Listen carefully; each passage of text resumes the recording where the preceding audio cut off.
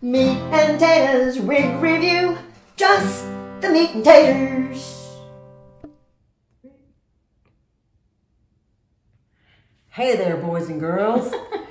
This is Becky with Meat-n-Taters Wig Review, and we are here with Straight Up with a Twist. Just like I like my martinis. By Raquel Welch. By Raquel Welch. Don't forget about Martinis by Raquel Welch. Is it still recording? Yes. Oh. You walked off. I didn't know it. Okay, sorry, folks. This is Straight Up with a Twist by Raquel Welch. And boy, is she a Cadillac. Pretty. She doesn't have all the bells and whistles, but she's got enough of them. This is in the color Golden Russet. For those of you into the alphabet, it's RL29/25. Hold that up. We actually got a... Oh, we actually got a label. We got a box. Closer. Perfect.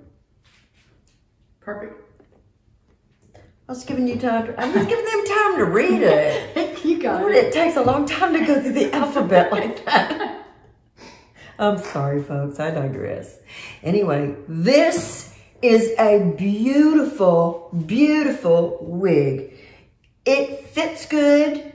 The color is just beautiful. This golden russet. You can see the russet potatoes there and the golden potatoes there. And you put those two together, that makes a meal, folks. Delish. It's just the taters.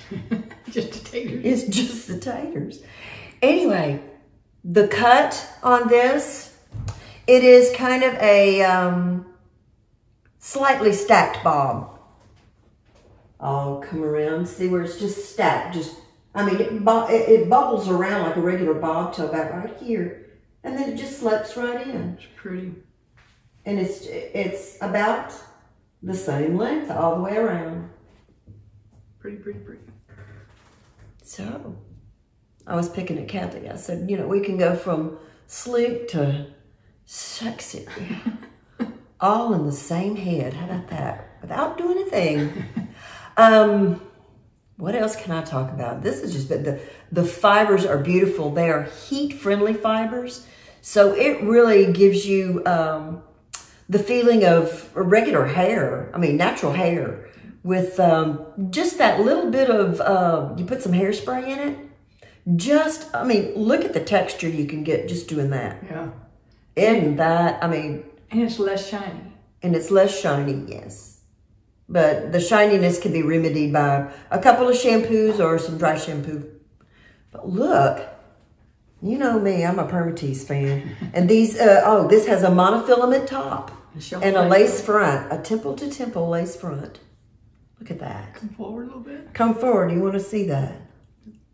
The lace front. Oh, the lace front? Pretty please. Okay. It's so pretty. It's so pretty. Sorry, Angela, I just had to steal your act. Anyway, look at the hair. Look at the blonde, just right around your face. And it's just the brightest of accents right there. It makes your face want to shine. Or be golden and happy, whatever. I don't know. Here we go. Not much to do to it. It's so beautiful on its own. It is just gorgeous. Ooh. It's the only thing about lace wigs, I can never see where they're coming from. There's this. And since it's monofilament, you don't have to have a part. You can just make that thing look like the 60s. Look at that. Just a little fountain of hair pulled back. That's awesome. Let me see what else I can do. Okay. Just picture this, if this was a little rhinestone flower or something like that. Hang on, where am I going with this? This way. That's your twist, straight up with the twist. Yes, this is the straight up with a twist. It's just like more or less just the way you twist and you clip it. Just think what that would look like if it was a glitter clip or a little flower in your hair. That would be, ooh, one of those flower crowns would be pretty with this. Because it just drapes your face and the flower crown would just hold it there. The lace bag. Hingle. Where did my thing go? Oh, it's in there? Where, oh, okay. I get it. Oh, here, I got one.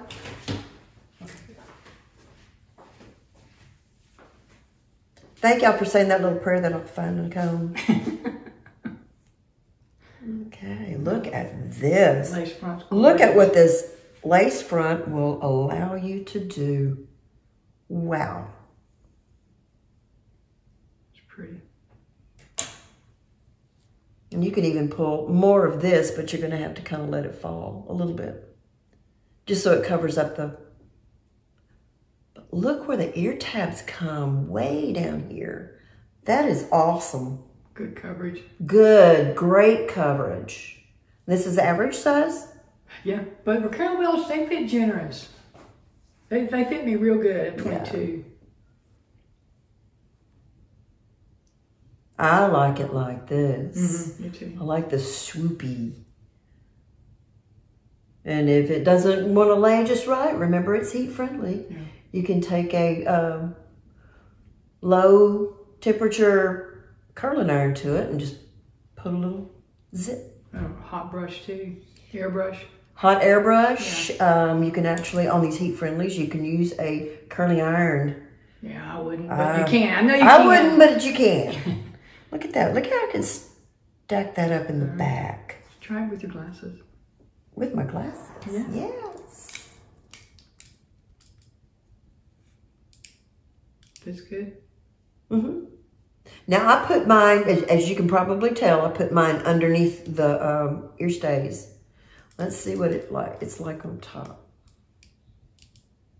It's still pretty good. Yeah. It leaves me enough ear to hold the glasses on. Yeah. That's cute. This just isn't my preferred way to wear them. All right. All right. Now, well, I've already shot the cap and we'll go outside. All right. So the cap has been shot like a poor kitty cat. But we've got videos of that. How about that? But anyway, we'll have some cap video in a little bit, and we're going to go outside and give you an idea what this looks like in natural light instead of these fluorescent. I bet it looks better still. I bet it does. Right. Bet. You know what this color reminds me of? What? Nutmeg F. Yeah. Noriko and Godiva's Secret, Yeah. and it's just chunkier. Yeah. The colors are a lot chunkier. I like it. I love it. It's beautiful. Can't see what other colors I can try this in. Ah! Okay, so outside in a minute. Okay. Bye. Outside in a minute. Bye-bye.